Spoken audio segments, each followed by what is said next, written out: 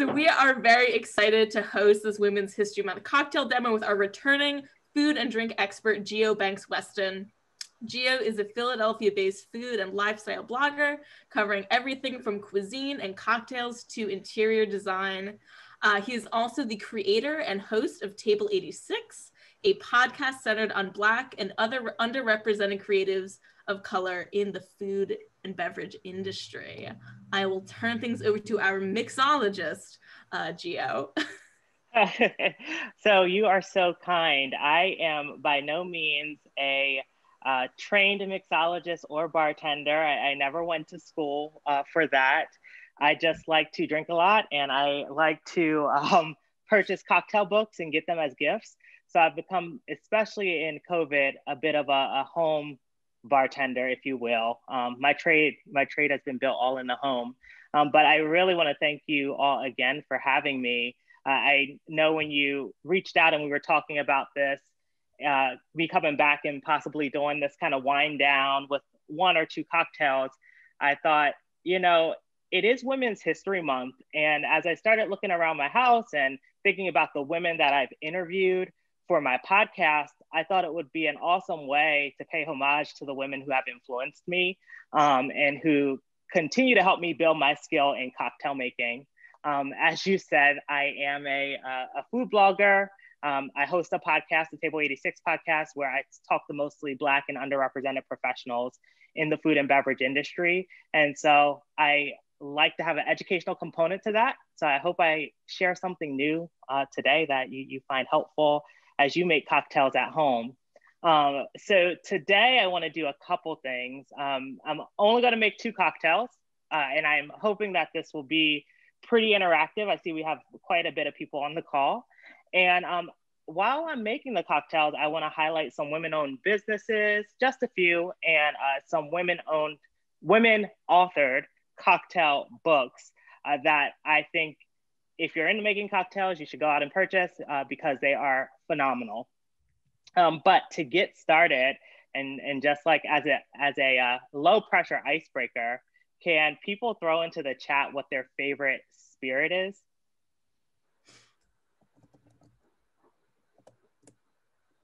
Vodka, tequila, vodka, bourbon, vodka, Tito's. Tito's is one of my favorites too. I'm seeing a lot of vodka, Basil. Oh, awesome. So I'm seeing a lot of vodka and I'm seeing bourbon. I do have a bourbon cocktail, but I am actually a huge, huge gin fan. How many people are fans of Blue Coat gin? Anybody? Oh, I see thumbs up. Okay, great. So if you've ever been to the Blue Coat distillery, it is absolutely gorgeous. And they have a cocktail there known as the Betsy Ross, a famous Philadelphian woman. And one of my signature cocktails was actually inspired by that. And I call it the Ginsberry Cocktail because it is, as the name suggests, gin and berry simple syrup. So what I like to make is a mixed berry simple syrup. So it's typically raspberries, strawberries, blackberries, and blueberries, and about 2 cups of water and a cup of sugar. And I boil it for about 5 minutes altogether until the sugar dissolves. And then I throw in the berries and I let it steep for about 45 minutes. So I put it on and then I watched some television. Last night I watched Real Housewives of Atlanta while I made this. The great thing about it is if you don't like one of the berries, you can season the taste. You can make this mixed berry simple syrup with whatever types of berries you like. And I actually added something extra special yesterday. I added some mint because I'm thinking of spring with the warm weather. So this is actually a mixed berry mint syrup, simple syrup. So this cocktail actually features about 2 parts of gin, 1 part of the berry mint simple syrup, and the juice of about 2 to 3 lime wedges. You do not render a lot of juice from lemons or limes, But I think this just gives it an extra little bite. The bitterness really cuts that sweetness in the cocktail. And for gin, you'll notice that I'm actually using a mixing pitcher. I'm using a mixing pitcher because a good friend, her name on Instagram is actually Will Drink for Travel. She's a Black female mixologist based in Baltimore. And she once told me that you should always use a mixing pitcher for gin instead of a mixer, because the mixer bruises the gin. And what that means is when you're like, you're mixing, it gets some air bubbles in it, which can create some bitterness and transform the flavor of the gin. So I tend to use a mixing pitcher for it. And I stir for about 30 seconds. And so what I like to do is serve this cocktail in a coupe glass.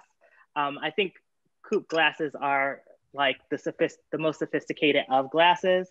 They're really cute to hold. I like them out at restaurants, but being in the pandemic, or the panorama, as I like to call it, I think that it evokes that feeling of having a fancy drink, even though I'm sitting at home. And I just pour it in. I should be straining it. I should not be, my strainer isn't, I couldn't find my strainer before the call, but one thing I also like to do is I hate a naked cocktail. Like, I hate a cocktail without any garnish.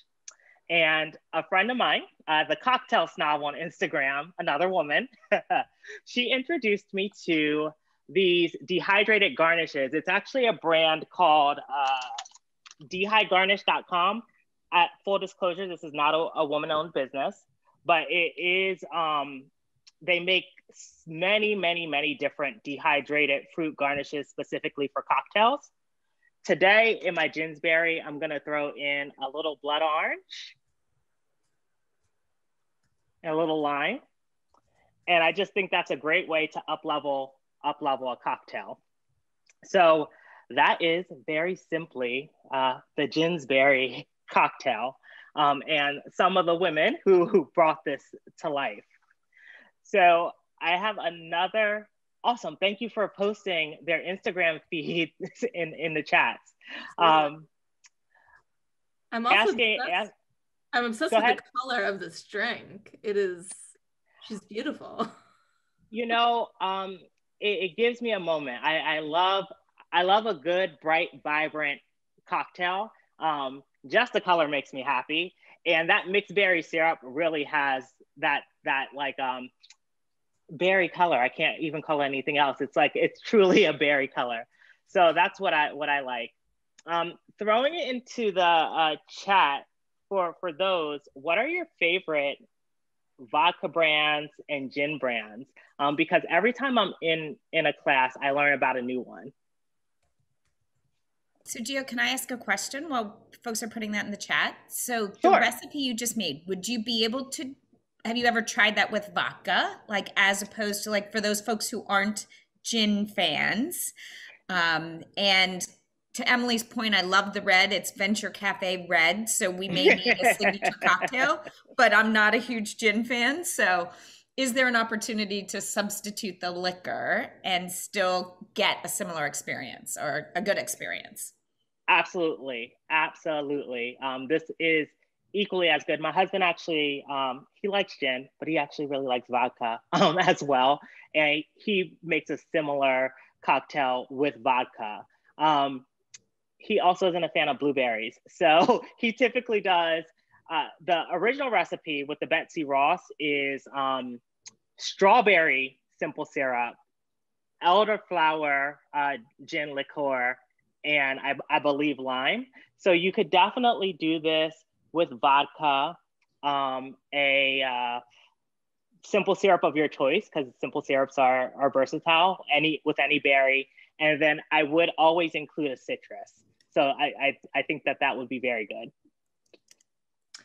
I have never heard of bruising of a liquor. Are there other alcohols that I should not be putting? I mean, I felt so fancy to even have a shaker, and now I'm like, wait, I need to think more critically about when I use it. So it's funny. I know mostly with gin because that's what I drink the most, and that's the advice I got. We were actually in a gin tasting class and gin cocktail class. I have heard that with certain bourbon drinks, you want to stir and not shake, probably for similar reasons, because it might not bruise the bourbon, but because shaking it might take away from the flavor you want to evoke in that drink. So I definitely do think that it applies to other types of spirits. Gotcha. And one last question, and I just Sure. feel like this is a safe space to ask this. What does it mean when you get a drink straight up? I've never known the answer. I know that's probably a dumb question. No, it's not a dumb question, and I think it's a good question. I hope I answer it correctly, because like I said, I'm not a bartender by trade, but I believe it's when you serve it up in a glass, like you pour it into the glass. So I have like a tall glass here.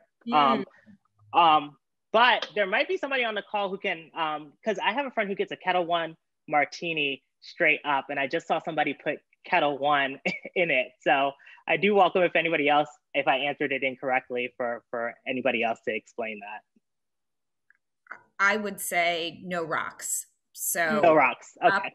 Up for me is like I drink a Tito's martini up. And so it would be no rocks in it. Got it. Good to know. Yep. Awesome. So I also wanted to highlight the gin that I used in this cocktail. So I told you that I love Blue Coat, but I recently learned of oh, no problem. I recently learned of Navy Strength gin, and I had never heard of Navy Strength gin before. And apparently, it's a gin with a stronger flavor and a little more spice to it. And I was lucky to find one at the liquor store, and it's called Heyman's Gin. And I will say, in comparison with the other gins, it does have a stronger flavor. So if you are a gin lover, I definitely recommend this. But where I learned about Navy Strength gin is actually in this book. This book, it's called Tiki, and it's by a woman by the name of Shannon Mustafa, or Mustafa. I am not 100% sure how to pronounce her last name, but she is a Black woman bartender. She was the beverage director for Gladys's Rum Bar in New York City. And unfortunately, that restaurant closed due to the pandemic.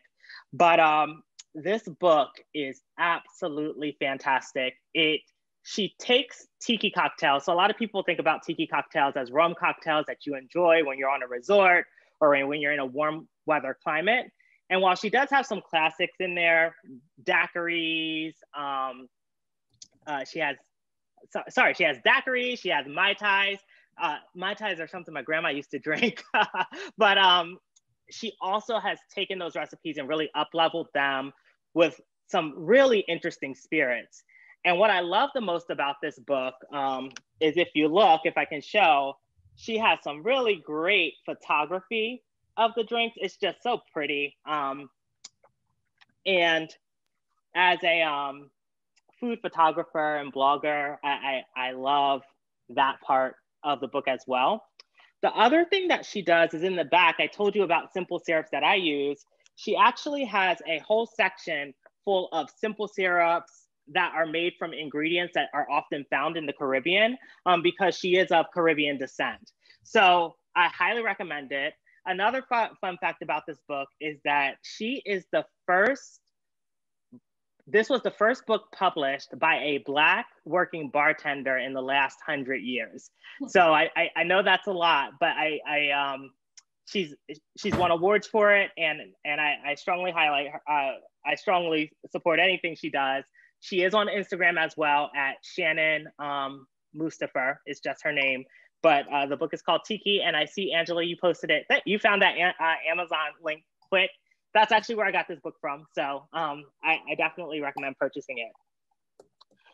But if you're not into tiki cocktails, Another book that I wanted to highlight is this book called Regarding Cocktails. And the book is a collection of cocktails by Sasha Petrosky, who is actually a male, but, and I'll get to why I'm covering this in a second, but he's considered the innovator or influencer of modern cocktail culture in the 21st century. And unfortunately, in 2015, he died of a heart attack 3 months after he got married. And his wife, Georgette, carried on and published this book in his legacy. And it's about 75 cocktails that either are classic cocktails he perfected, or they're by bartenders that he worked with who created some of the cocktails. It's a great book if you really want to start to understand how to make cocktails and how to make some simple cocktails. There are also several female bartenders from New York and beyond highlighted in the book. So I recommend this book as well. My husband actually got this for me as a gift. I believe he bought it at CB2 because that's typically where he gets my cocktail gifts from. But you can find it online as well. Another thing I like is there are no pictures, but one thing that she does is, if I can show it, each recipe is illustrated with the amount of liquor you would put, amount of each liquor or ingredient you would put. So if you look at every page, it's almost like a diagram of how to make it, which I think is really cool. And especially like having a background in education, that I like that a lot. All right. So who is ready for, I see somebody said, yo, Charlie Lee. Yeah, I thought that was a really cool design feature. So who's ready for the second cocktail? I know some people said they are bourbon drinkers up in here, so we can go into that. This cocktail, I'm actually gonna make it in the glass itself, but this cocktail is a take on lemonade / a bourbon smash. And a bourbon smash is like an old fashioned with sometimes smashed up berries in it. Today I'm gonna do it with blackberries. And one thing I love to do with cocktails is muddle. I love muddling, it's very therapeutic. And I just attended a bourbon class where we made a similar cocktail, and he taught me the right way to muddle. So if you don't have a muddler, I have just a wooden muddler, but if you don't have a muddler, you can always use the back of a spatula, like a wooden spatula, or the back of a spoon. It produces the same result. But what he told me to do, I put about 4 or 5 berries in here, is to press down and then turn. You render more liquid, more juice of the berry that way. So if you press down and then turn until the berries are all smashed up and at the bottom, and you have a decent amount of liquid. So I'm doing the quick and dirty version today. I would probably spend another minute or 2 muddling, but it's literally just press down and turn. Then this cocktail features 1 part of a blackberry sage simple syrup. So this is all blackberries, a little bit of sage, made it the same way. So 2 cups of water, 1 cup of sugar, boil until all the sugar is dissolved. And then I threw in about a third of a cup of blackberries and a little bit of sage, and then let that steep for 45 minutes. You also want the juice of 1 lemon. So as you know, like lemons don't render much juice, it takes a lot. So what I actually do is I heat up the lemon for about 45 seconds. You'll notice a theme, 45 minutes, 45 seconds. Slice it in half, and then I'm able to get it, the heat makes it a little juicier, and I'm able to get more of the lemon juice. So I actually did that before the call. So I have, as you can see, that's literally how much juice was rendered from a full lemon. And then for my bourbon lovers, 1 shot of bourbon, and this is all equal parts. So equal parts lemon, equal parts simple syrup, and equal parts sugar. Equal parts lemon juice, equal parts bourbon, and equal parts of this very simple syrup.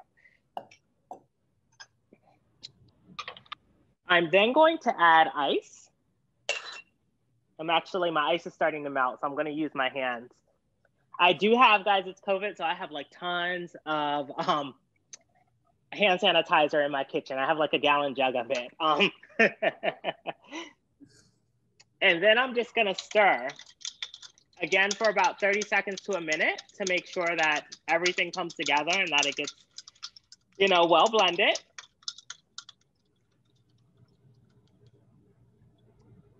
One thing that I do for this one is, because it's I want to evoke that lemonade feel. And as we know, lemonade, a lot of times we put water in it with the lemon juice to kind of cut the flavor.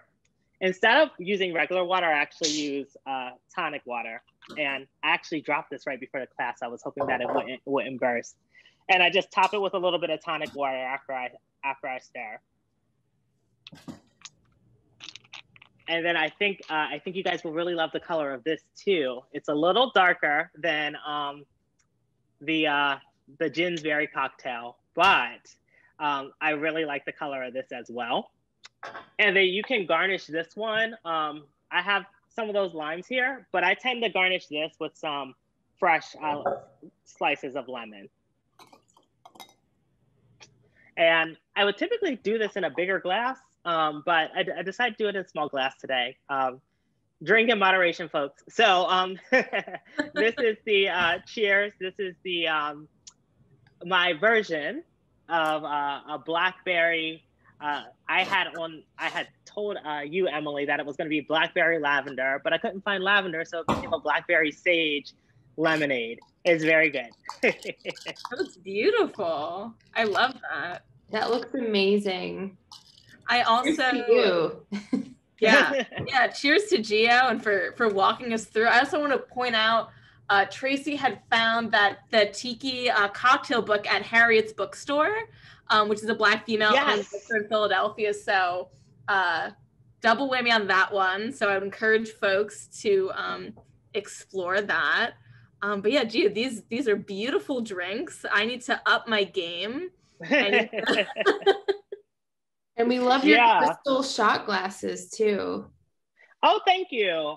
These were a gift from an aunt of mine. And I actually really like them a lot. I think they add some character to my bar. Definitely. Sure.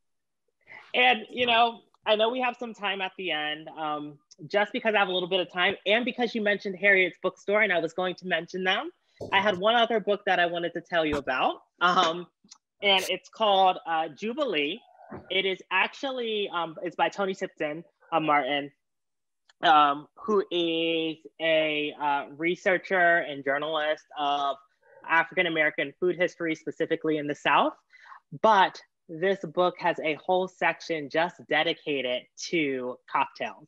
And you can also get this at Harriet's. And if you are, it's getting warm out, which I'm excited about.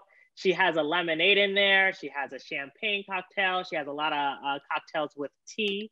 So I highly recommend this book as well. And you can also get it at Harriet's Bookshop. Just drop that link in the chat as well for any folks looking to not support Amazon right now, but Harriet's Bookstore. I'm sorry for putting an Amazon link. Yeah, folks, Jude, this was really awesome. I feel like I need to, again, really up level. My shot glasses are from, gift shops. I need to up level every part of my bar. Are there any questions? I know we just have a few minutes left. Are there any questions for Gio about any of the books that were mentioned or the drinks, how beautiful they are? I just want to say this was awesome. Thank you. Oh, you're welcome. And thank you. I can't thank you enough for having me. And Michael, I see your note in the chat. It was my pleasure to be here. I know you guys put my things out, but you can follow me at Gio's Table. I most likely will highlight some of these books just in case you don't get to the link tonight. And but like, follow me, I follow back, and if you have any questions after the course, please feel free to reach out as well. All right, well, thank you so much, everyone. Have a wonderful evening, and thank you all, and thank you, Gio, again. Cheers. Thank you. Have a great night. Cheers, everyone. Cheers.